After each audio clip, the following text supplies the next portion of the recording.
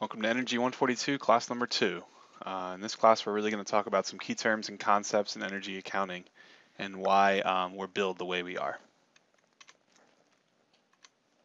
So we're going to start with sort of a general definition of a utility grid. So what generation, transmission, and distribution are.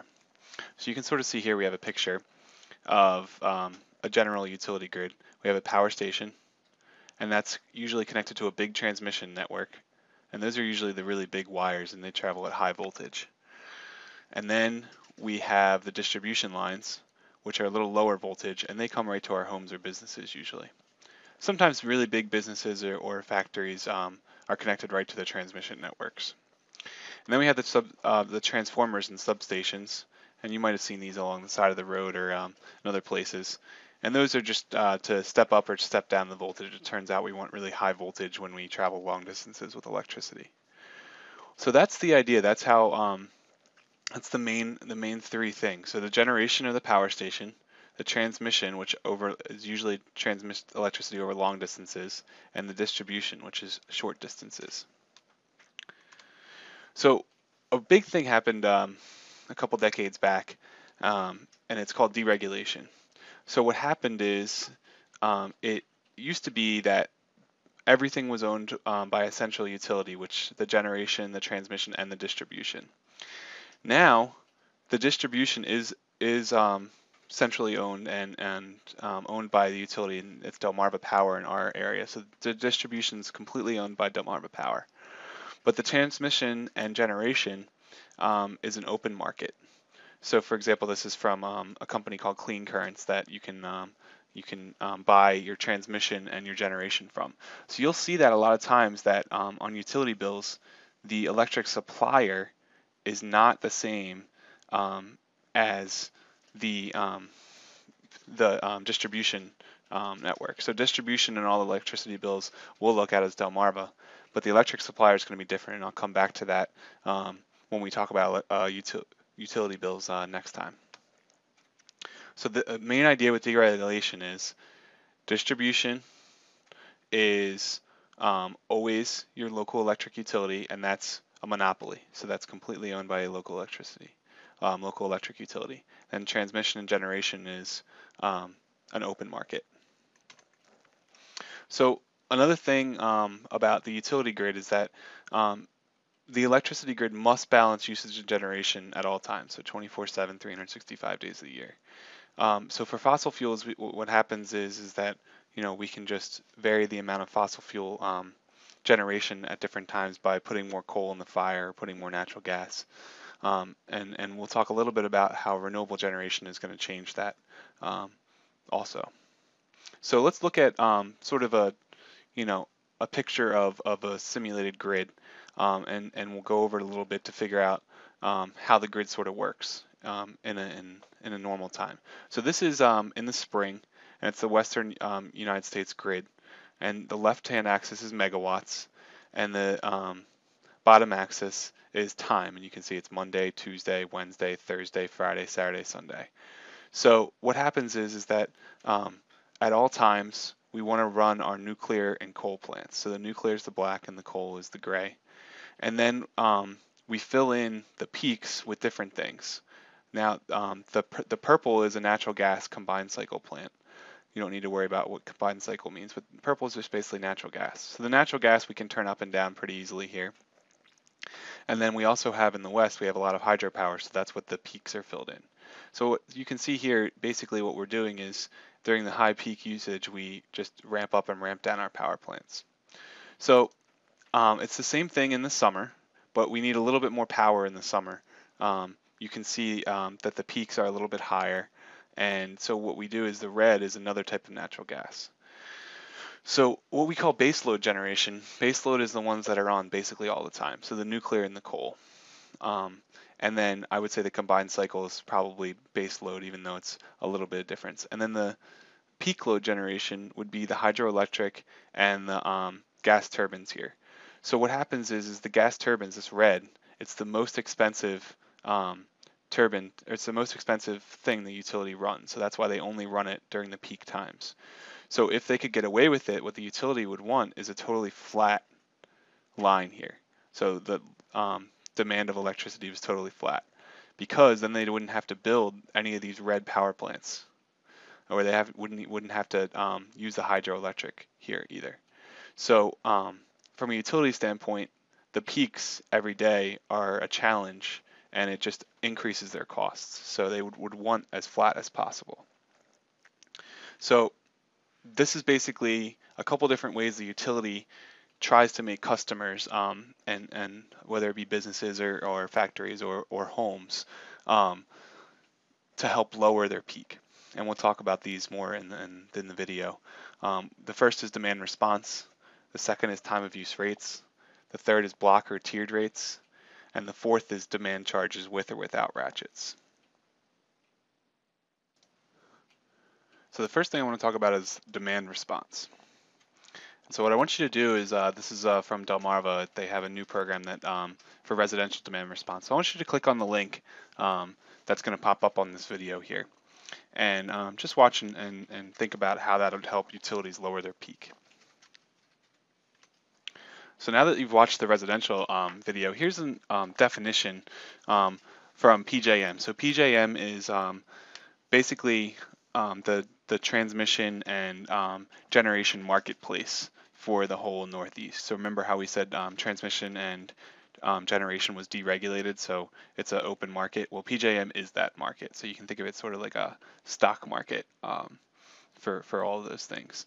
So this is a intense definition, but let's just think about a little bit of what this is saying. So basically, it's a term used to describe programs in which customers receive payments or incentives to temporarily curtail their power usage. So all that means is that there's a bunch of there's programs. So utilities have programs where customers, so homeowners or businesses, receive payments. So they receive money or other maybe financial incentives to curtail their power usage, which basically means just cut back. So, for example, Delaware Tech sometimes in the summer raises their temperature of all their thermostats, and all the staff and faculty get an email when that happens. So sometimes this is done directly. So sometimes Delmarva can just call the customer directly, and sometimes it's done through a curtailment service provider.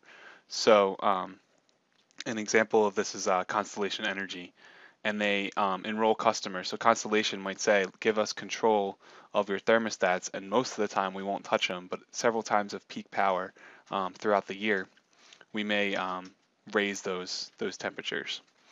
So there's lots of different options about this, and so it's really something that all businesses and whatnot should look into, what option is going to be best for them. So that's the idea with demand response. So the next thing that we could look at is time of use rate. So this is an example of Wilmington, Delaware, time of use rate structure.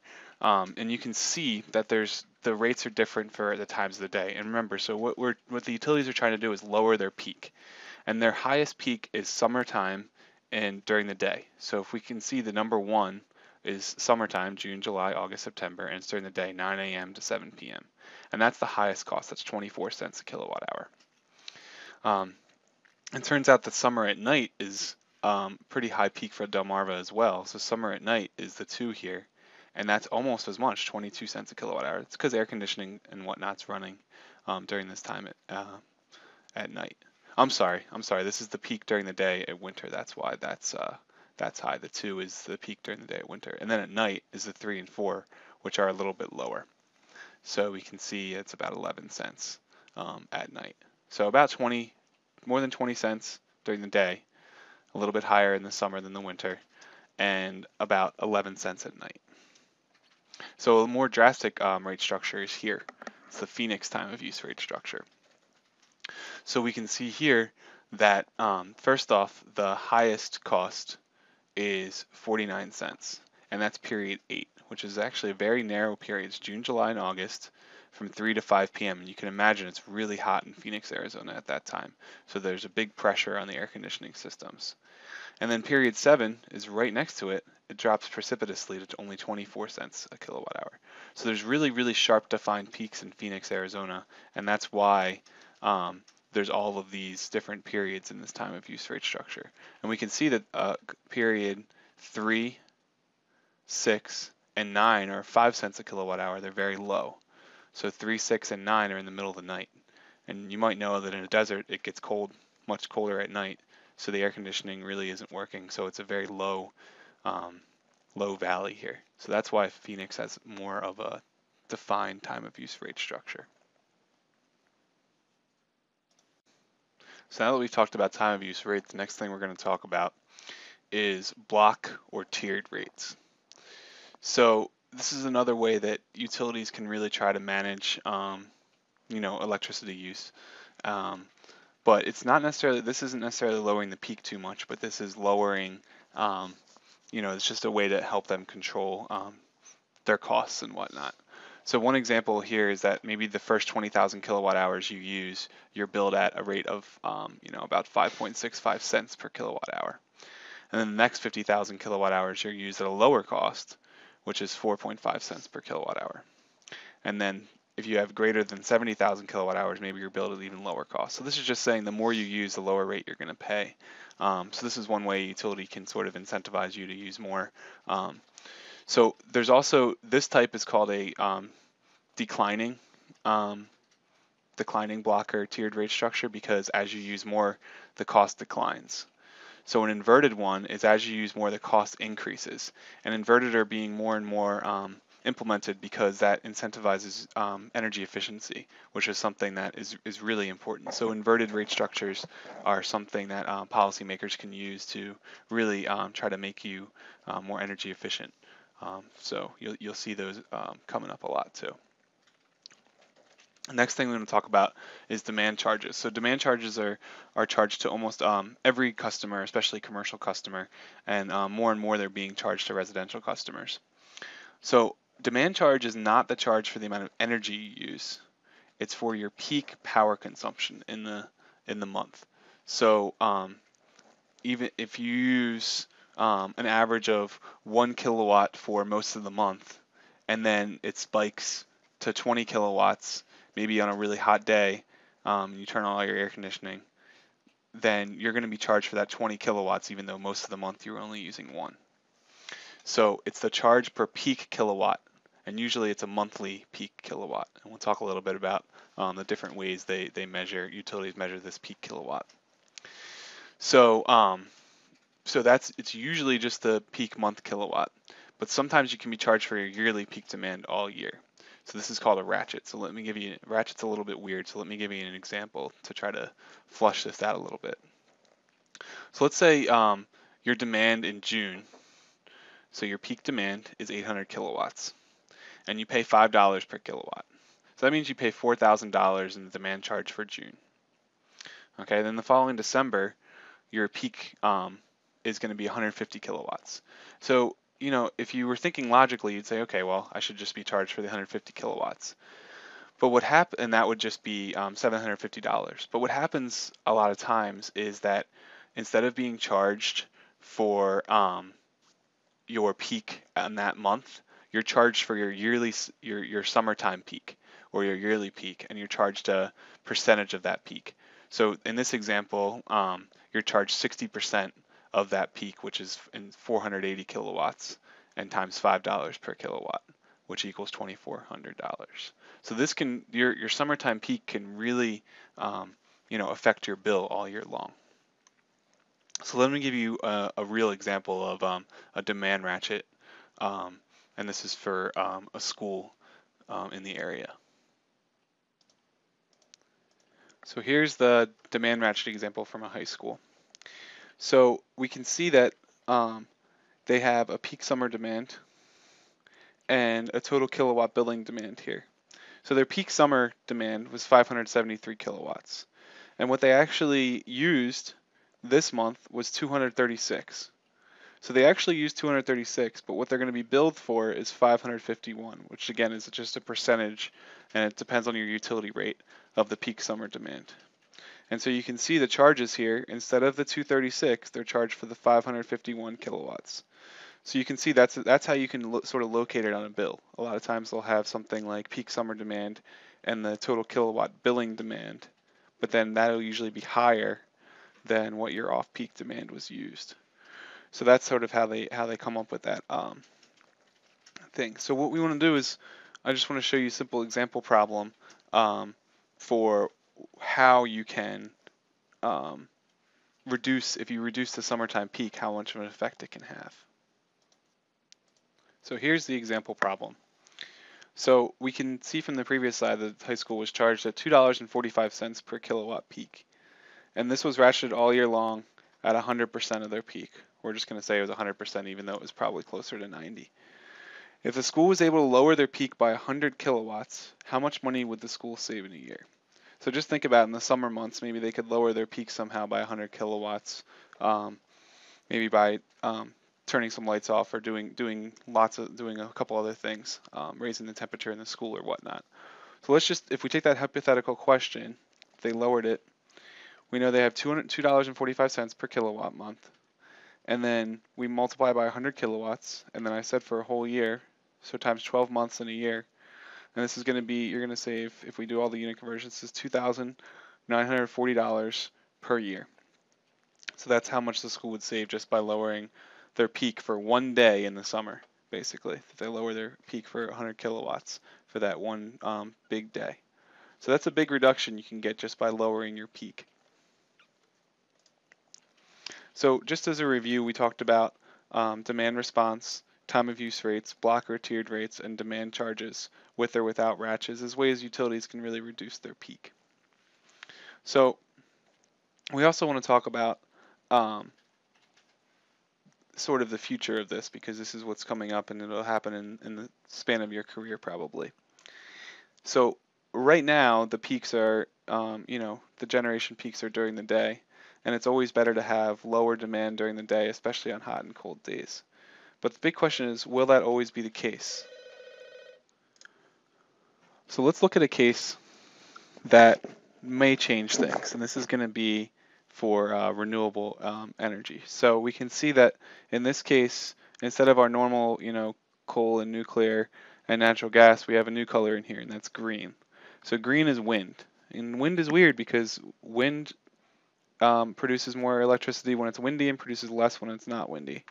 So we really have to have a lot of other, the grid is going to be much different in the future. And so these time of use rates and demand ratchets and everything may change once renewables start making up a bigger portion of the grid, because you may just want to cut energy use when it's not windy. Or if you have a big solar state or region, you may want to cut energy use on the days when it's really hot but not sunny. So it may not always be that, that these times of cutting energy use are during the day or very defined as they are now. So another sort of version of the future of the grid is here, where instead of just having fossil fuels, this is completely renewable generation, which is the blue. And then we also have, which is the green. And then we also have storage, which is the gray. So, and at some points, our renewable generation is above our usage, and it's going to be pumped into batteries or something else, some sort of other energy storage. And then when we don't have much renewable generation, it's going to come out of storage. That's the other thing that might be on the horizon, is large-scale energy storage on the grid. So it's something else you might see in your career. The last thing I want to talk about a little bit is load factor, because it's an important measurement for how peaky energy usage. So remember, and then let me say that one more time. Load factor is very important for how peaky energy use is. It's not how much energy use you have, but it's how big your peak is in comparison with the rest. So if you have a very flat energy usage throughout a time period, your load factor is relatively close to 1. And so 1 is the highest load factor you can have. If you have a completely flat line, the load factor is 1. If you have a relatively low load factor, that means your peak is very pronounced. So you have a very high peak in comparison to your average energy usage. We'll talk more about this, but um, you could think about certain types of buildings that would have high load factors and low load factors. So high load factors are very peaky, so that would be things that completely shut down at night, um, and then have very high peaks. And I think one of the main things might be a conference center or something like that that's not utilized too often, but sometimes is completely filled with people, and the air conditioning is pumping full throttle or something like that. A low load factor means it's a relatively constant energy usage, remember. So relatively constant energy usage, maybe something like a Wawa that's 24/7 or whatnot. So we can think about that. Um, so when you're thinking about it, you're going to be doing this for your schools. So if a school had a load factor of zero point 0.8, that probably would not be normal because that's going to be even flatter than this line here. So a school should really have some peaks during the day and should be turning off most things at night. So a school with a load factor of zero point 0.8 would probably not be normal. So again, like I said before, we're going to calculate the load factor, and it's going to be in task 2 of your project. We'll go over how to do the calculation later in the class. I just wanted to introduce you to the topic now. And that's it for for class 2.